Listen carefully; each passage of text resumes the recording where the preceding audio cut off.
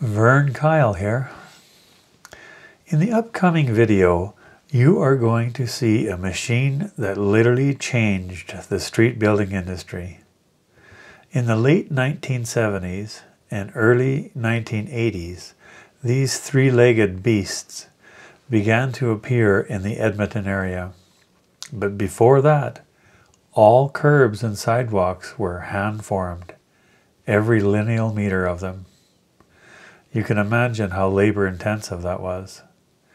I am going to talk about this process from a grader operator's point of view. I hope you enjoy the video. The slump of the concrete needs to be pretty close. Not too thick, not too thin. The conveyor belt that leads to the hopper is adjustable up and down. Gomaco is a brand name for these concrete extruders. They are made in Iowa, USA. When I was creating this video, I had a look at their website and I clicked on the About heading and found some very interesting historical photos. In this photo, I want to draw your attention to the red arrow. It is one of the 3 height adjustable legs. They also swivel to steer the machine. In front of the word adjustable, you can see one of the 3 hydraulic orbit motors that propels the Gamako. As a grader operator, I want to talk about the blue star that I drew under the Gamako. The blue star represents a potential trimming head that isn't there. The concrete crew has made a decision not to use the trimming head on this site, so now it is up to the grading crew to adjust this 63 mil base within a centimeter or so. If there is a high spot in the grade, that removable form that I have marked with a yellow arrow will make an unwanted scrape in the subgrade. If there is a low spot in the grade, wet concrete will squash out from underneath the form. One thing that makes this step a little easier for the grading crew is that they can measure off the string line instead of each individual station. Braden is operating the Gamako today, and you can see this member of the concrete crew is going to measure off the string line just to make sure that the concrete is going in at the exact elevation and that the Gamako is set up properly. Finished concrete.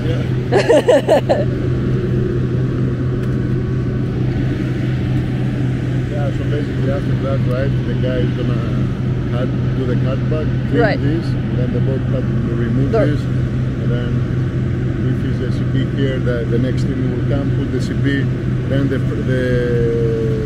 frame, they're gonna frame this, yeah, and they're gonna pour it again. Pour it again, yeah. Because you guys do curbs one day and then para ramps, normally the ramps go in at the very end. First is this, then it will be passing to that one, and then we'll go another the okay. That was the voice of Haley Hall. Haley kindly shot this footage for me.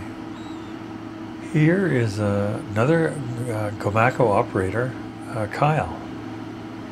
And Kyle is checking off the string just to make sure that everything's on grade here.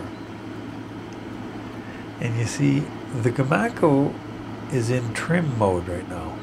It's not extruding concrete. It's just trimming this rolled mono and shaping it for the next step of concrete. You see, we deliberately left this mono berm a couple centimeters high and a few centimeters wide just to give the Gamako something to trim. As the trimming head turns, it conveys the loose gravel over to the gutter and makes a little windrow out of it. As the title suggests, you have seen the 3 legs. Now here are the 4 fingers that follow the string line and automatically guide the Gamako on the Y and X axes. In a way, the string line is a confirmation that all the grade stations are correct and true. If there is a surveying error on the job site, the string line crew will likely find it. This nylon string is pulled tight enough to play a tune on it. And that's an idea for another video. If I was walking here a couple of years from now, I would probably be walking through someone's living room or on their lawn. The Gamako is now in what I'm going to call concrete pouring mode. Hi James. The trimming head has been removed and the concrete form has been attached. And here's just some freshly poured mono, rolled mono. There's a PUL, a tie-in, that heads down to a trail.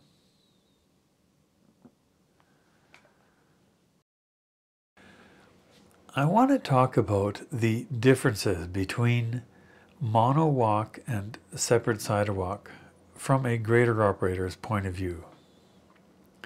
Mono meaning poured as one, curb and sidewalk. If this was a separate sidewalk design, it would be located out where I drew this black strip on the ground, and there would be only curb on the street. There is more effort to building a mono, but when you're done, and you don't have to come back and do the walk as an extra step. Here is the concrete crew sealing the freshly poured concrete. And when I Google this product, here's how they describe it. Linseed oil treatment is a blend of boiled linseed oil and solvent. When applied in a thin coating to the concrete surface, it protects from winter damage due to freeze-thaw cycling and the effects of de-icing salts. Here's the crew that I normally work with, and they're working on tie-ins. There's the bottom of a para ramp. Normally the Gamako can really only pour about 80 or 90% of the job. There's always these tie-ins left over to do, but that's for another video. Hey Teresa, do you think I'm a good guy? She says yes, I think so. The specifications of these walks have improved a lot over the decades. And on these, there's stabilized clay on the bottom. Then there's 150 mil of compacted gravel. And then the walk. I suspect they'll last for a very long time. If you found this video helpful or enjoyed it, please give me a like or subscribe to my channel, and we will see you next time.